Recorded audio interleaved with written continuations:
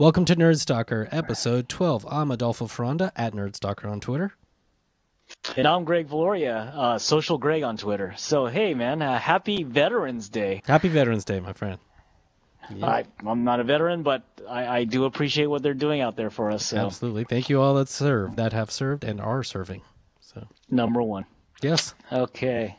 Wow. So you didn't disappoint me this week, Adolfo. You sent some pretty interesting things my way this week.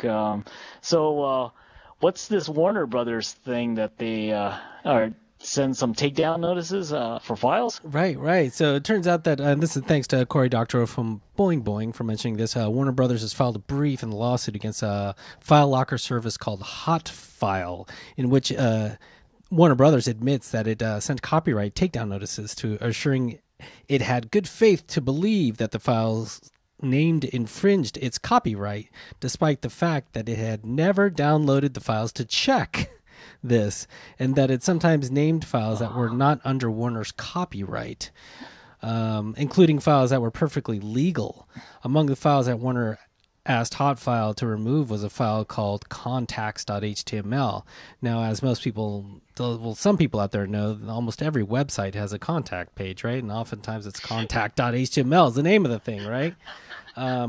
So this is really interesting, because the DMCA requires, and now we're getting to some of the legal craziness here, that a copyright holder issuing a takedown notice to state that it has a good faith, that it hasn't, that it knows that it hasn't given you permission to post it, or hasn't flat out licensed it to you, Right. And by them automating this, it's hard to see how anyone at Warner could have formed any beliefs, good faith or otherwise, about the files. It admits, says Doctorow, that no human being at Warner had even looked at it, at these files. That goes into our Nerd Stalker file called Amazing. Yeah. Holy moly! I guess one of the things to note here too is what he's getting to is that there's a proposal coming up here called of course they give it one of these names, like it's called the Stop Online Privacy Act. How loaded is that, right? Which is backed by major Hollywood studios, would give copyright holders new powers to cut off websites access to payment processors and advertising networks. It even includes a new DMCA style notice and takedown scheme.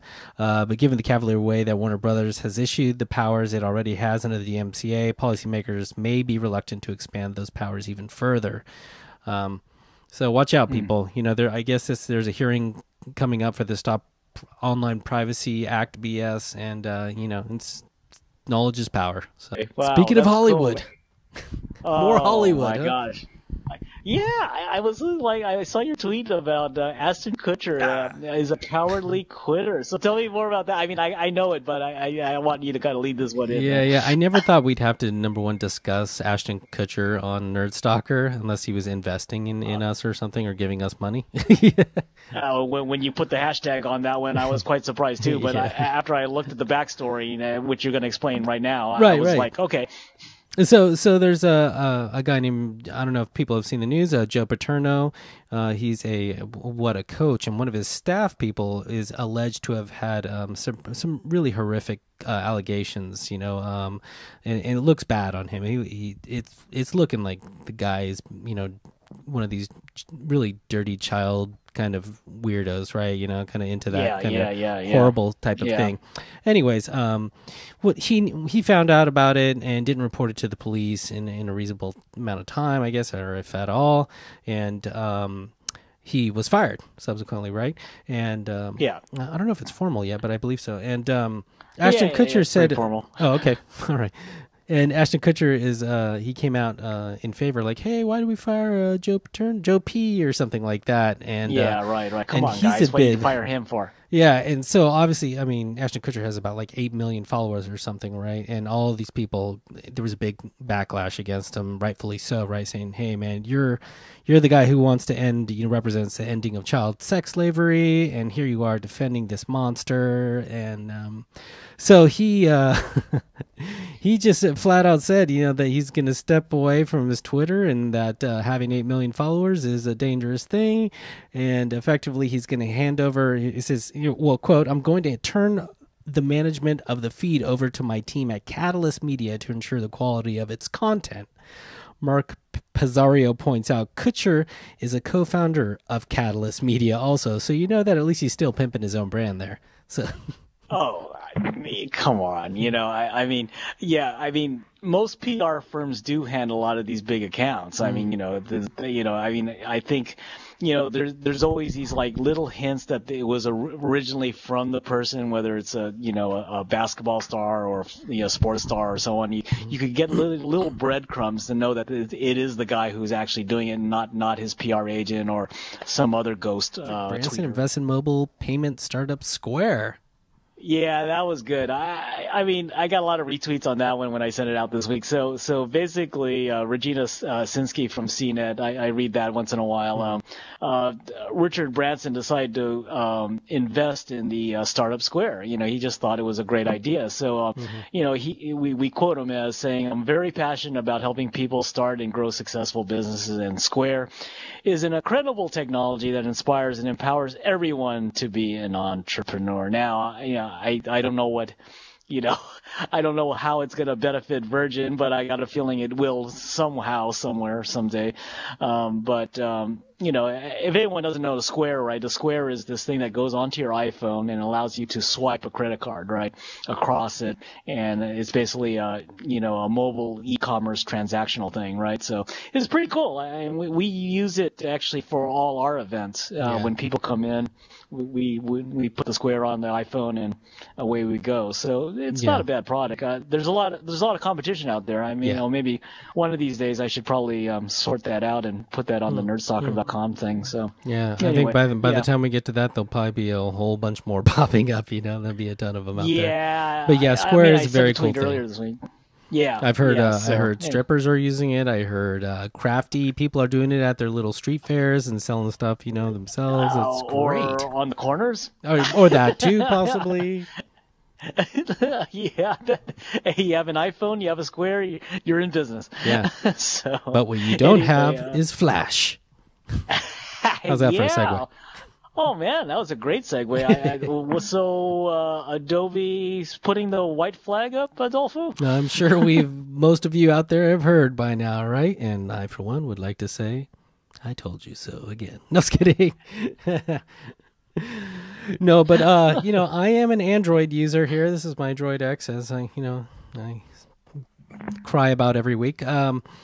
And one of the big selling points back in the day, was we have Flash and you don't, iPhone, right? Because Apple and Steve Jobs in his letter about Adobe or about Flash stated that they were not going to put it out anymore because it was this resource hog and this and that. And Adobe was like, that's fine. We're going to go with Android and we're going to put it out there for everyone else. They made attempts at, putting on Apple, and one of their press releases they just put out here, they were saying, we weren't getting the adoption, what this and that, and seeing that we couldn't, despite what we did, we couldn't get on the iOS, that we just knew it wasn't going to happen. And then in the fine print, you see, we just couldn't, resources were a problem. I mean, we were hogging, the thing just would not perform very well. I know I would hate to use Flash on my Droid because my battery would just go down instantly, wouldn't it be funny if there was something like that actually brought the 4S batteries down? Wouldn't that be even more, right? Yeah. You have 10 minutes talk time now. Yeah. But they're effectively, they're saying HTML5 is the winner now. Yeah. But, Apple and Adobe has had a really interesting relationship over the years, right? I mean, where Apple has actually invested in Adobe or vice versa, I heard. So it was been kind of an interesting relationship if you think about it. I think, they adopted a lot of Adobe technology for a lot of their laser writers in Apple, right, in the early days, right? So, they they've had a relationship. It's just that, I mean, Jobs was right. I'm sorry, you said it ahead of Jobs, so I forgot it. You brought that up first, but but Jobs had said that there's no effing way that we're gonna put that on any of our iOS things. Right. And well, also, I mean, they got kind of hosed too. I mean, because they weren't the Microsoft market size leader, their version of Flash on the desktop would not get updated as often, and so right. But yeah, you're right. Photoshop and Illustrator, the whole Adobe suite itself, in terms of software, that kind of thing, has always been huge on Apple's, because predominantly, designers use Apple devices.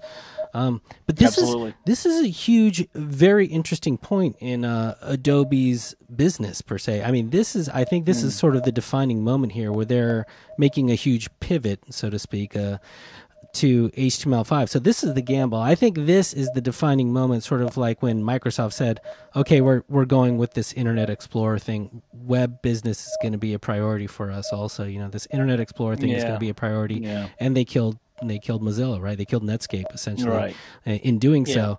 So I think this is Adobe's moment to, it's sort of sink or swim here. Are they going to be a sort of a software type of company that's going to float on the success of Acrobat and Photoshop and that whole suite, right? Or are they going to still have some sort of play in this mobile and in web space, go forward? So we'll see. They mentioned Air, but they seem to be putting all the chips into with HTML5 as are most other companies right now too. So I think they need to get this early lead.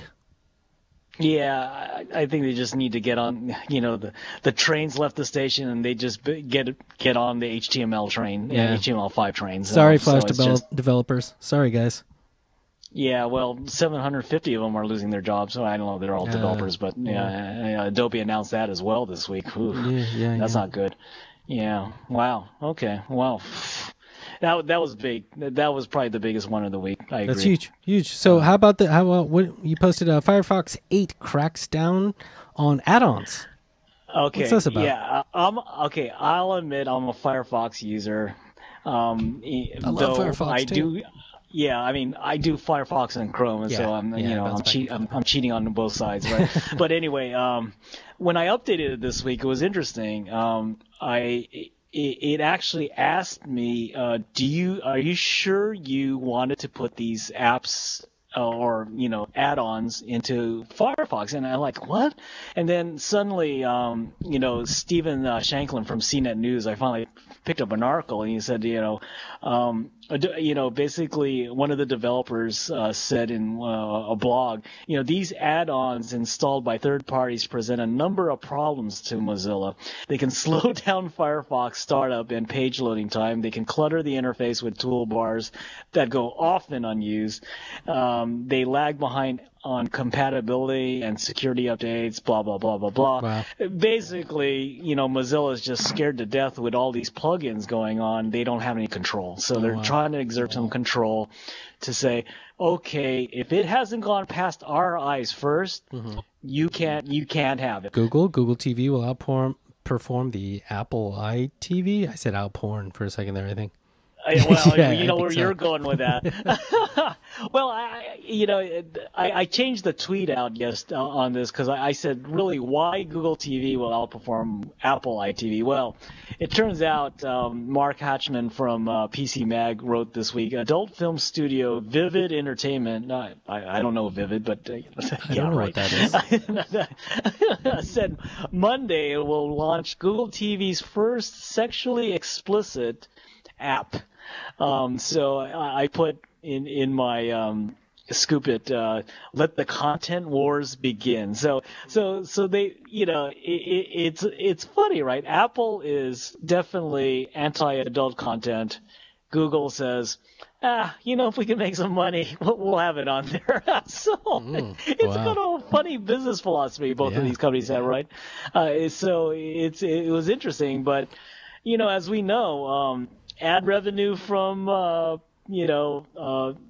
sexually explicit sites is pretty high. So with this open source, even Android market, there was this sort of like anything goes, right, kind of thing. Also, so you had some, I guess, explicit apps, right, on Yes. on Android, Yes. whereas iOS was not as much. Not as much, but I think that also it may be an interesting play to revive Google TV again, right? If you think about it, right? I mean, I think. So let's talk about this Logitech thing, huh? Yeah, I mean, Logitech said. Remember, they came out last year with these Revue set-top boxes, and Revue apparently set-top on the earnings boxes. call this week, yeah, I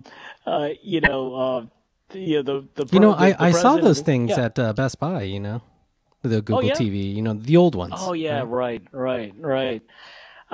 They just haven't sold. So, Logitech came out with this thing called Revue, a set-top box, and their president said that, we've lost $100 million from this. So, we're just going to let the inventory run out this quarter, meaning that, they said basically we're going to go to the sideline, watch the game. This is like the HP playbook or whatever, part 2 or whatever it is, right? Oh, isn't it? Yeah. Isn't it? I Just mean, dead hardware. Yeah, and again, they're claiming the 100 million loss on these Google TV Logitech Revue boxes. Well, I do agree that Google TV maybe is a little bit far behind or not where we need to be in its adoption model. Yeah. But Google has the deep pockets to ride out those type of models, right? If they introduce something too early for the market, they could ride it out. Where they're smaller companies, they just can't, right? So, lesson learned, I guess, for Logitech. But I heard Sony's going to actually come out with a Google TV implementation. So, there's going to be another player in the market soon. So, maybe it's Logitech, funny how there's no real front runner or leader at this point besides, I don't know, you could say like Netflix and iTunes, right? But in terms of like set-top box kind of things, I mean, you got your Boxies and your Rokus, and even those are more for kind of, it hasn't gained widespread adoption yet. It's more kind of a nerdy type of thing. Yeah, I mean, we watch TV via cable, right? Even if you can make the argument, you do, not me. I'm a cord cutter. Oh, that's right. I forgot.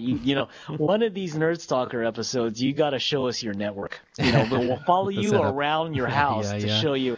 This is how high tech Adolfo and is. How I'm begging all my friends to watch the free UFC fight on Fox tomorrow because I don't have Fox. So. Oh my God. So yeah, there are pros and cons to that whole thing. Yeah, sorry.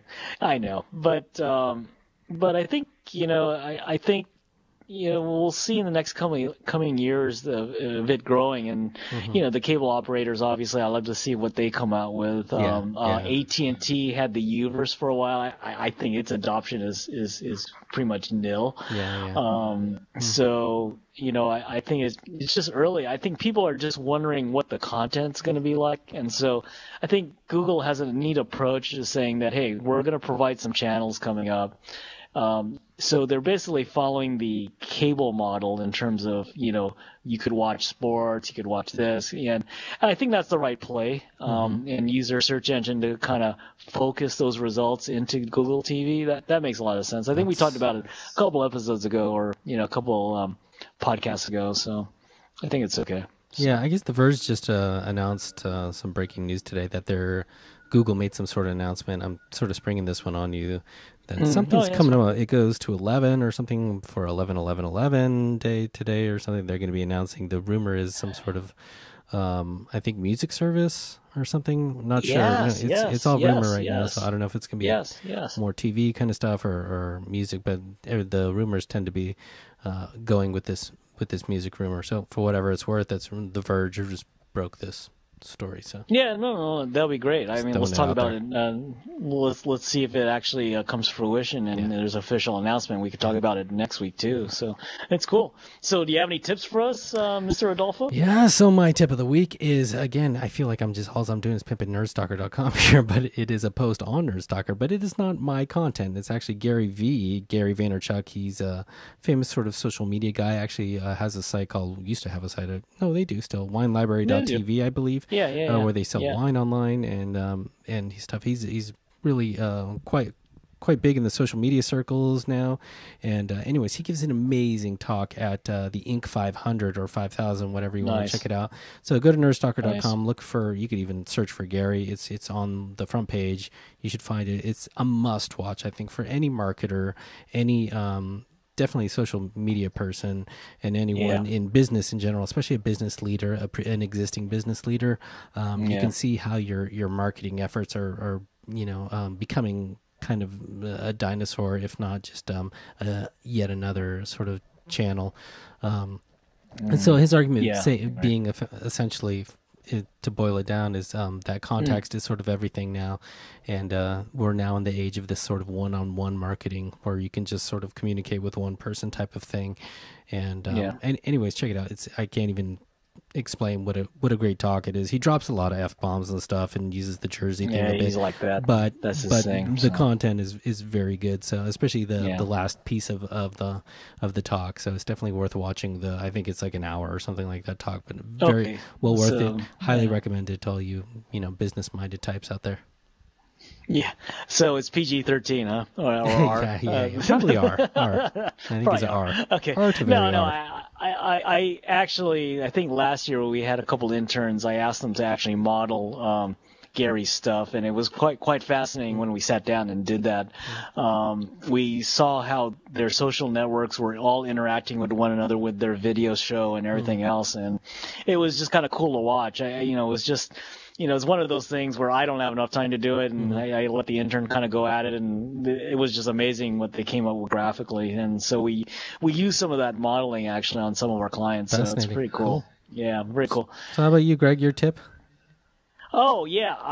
Well, it's kind of a lead-in from last week. We were talking about kids and cell phones, and I thought about that a little bit more, and then there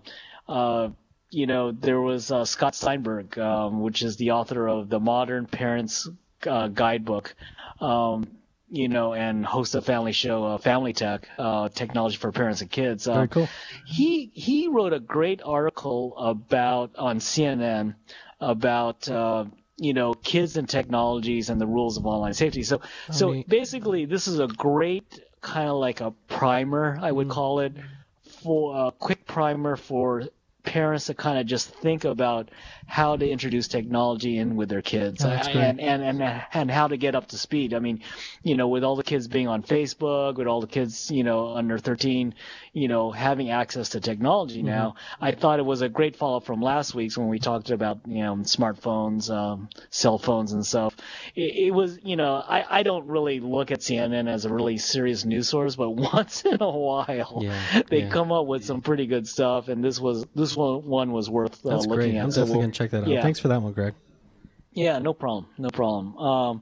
So what do we got with new tech, man? Oh, hey, Tuesday, November 15th, we have APIs. So APIs are coming back to SF New Tech. We had an API event early in the summer, I think, and now the second one due to popularity. So we have leaders like Twilio, TalkBox is going to be there. Oh, great. So it's going to be a pretty cool event. So catch it on sfnewtech.com. Pick up your tickets there. If you can't see it, pick it on the front page of SF New Tech Live, or you can pick it up on Ustream, and I'll be streaming and interacting with you guys there. So, people out there, don't forget to contribute to Nerdstalker by using the hashtag NRDSTK. And to catch Storify too? Yeah. Well, I put all our backstories on Storify plus on my Tumblr page, and I link back so you guys could see exactly the tweets and everything that we see. Storify is great because a lot of the people who retweet us will get thanked by Adolfo and I personally. Ah, a little social juice, good. Don't forget to visit nerdstalker.com and to listen to, you can either subscribe to the podcast, audio or video if you want, and iTunes, so please check it out. And you can watch us on YouTube whenever you want. Search for Nerdstalker TV, all one word, Nerdstalker TV on YouTube, and you'll see our videos. And I am Adolfo Ferranda, so you can catch me on Twitter at Nerdstalker, or you can email me, adolfo@nerdstalker.com. How about you? I'm Greg Gloria, a.k.a. Social Greg on Twitter, and I have one shameless shout-out. My friend Megumi has a birthday today, and want to wish her a happy birthday. Happy birthday. She's great supporting B-Tracks and a lot of things that I do personally, so I want to give a shout-out to her. And you can catch me on socialgregsf@gmail.com. Sweet. Thanks for joining us this week, everyone. Yeah. Hey, be careful out there. But popular amongst the community that isn't. Greg?